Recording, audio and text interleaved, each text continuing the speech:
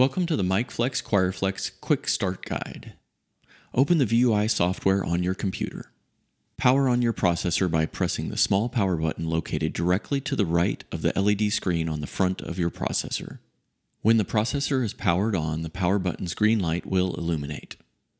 Back in VUI, select the Processors tab in the top left corner of your screen and look for Choirflex or Micflex under the Discovered section. Next, click the Discovered icon to connect to your processor. If Choirflex or Micflex does not appear, make sure your Ethernet cable is plugged into port 1 on the back of your processor and check the preferred network interface on your computer.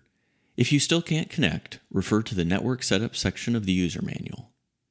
For Micflex users only, click on the three dots next to the connected icon and select the Settings option from the drop-down menu. This will open a pop-up window. Under the General tab of this pop-up window, scroll down and select your desired operating mode for Micflex. Now that you have selected your desired operating mode, you must restart the processor by selecting the Click Here option prompt that is highlighted in red. This will initiate your processor's restart. Once the restart is completed, the processor will regain its status in the VUI software as connected. Now let's select the Live tab in the top left corner of the VUI software. This will take you to the primary page where you will be able to view meters and adjust how aggressively the processor affects your audio. Once on the Live page, click on the Routing Guide icon to open the Dante I/O routing layout for your processor's previously selected mode of operation.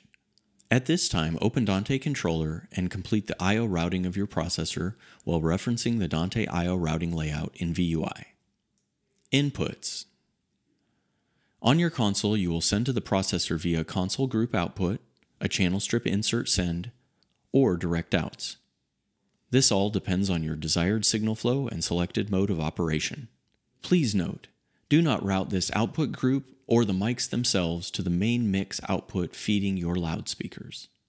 Reference inputs. In most cases, these inputs will be your front-of-house stereo bus. Please pay close attention to the Dante I/O routing layout guide for your processor's selected operating mode. Different operating modes have different reference input requirements.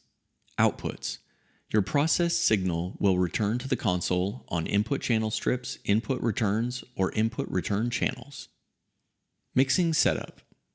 Please note that for your processor to analyze your audio signal effectively, you must have a high-pass filter on your input sources before you send signal to your processor. The high-pass filter should be set appropriately based on whatever your input signal sources are. There must be no additional EQ, compression, or processing applied to the signal you are sending into your Choirflex or Micflex processor. Additional artistic EQ and signal processing can be added post-processor on your console return channels. If you are using an insert to send signal to the processor, make sure that your insert is post-high-pass filter. Once you are running signal through your processor, adjust all console outputs sending to the processor so that all your VUI input meters are peaking around -10 dB. Be sure not to clip the inputs of your processor. Maintaining healthy input levels will assure that your signal is triggering the processor's input threshold. On the Live page of VUI, set the liveness control to 100% full clockwise to start. The liveness control adjusts how aggressively you want the processor to affect your audio signal sources. Once mixing, set the liveness control to taste. Finally, be sure to save your VUI file so that the system reboots into the desired state when the processor is power cycled. Happy mixing!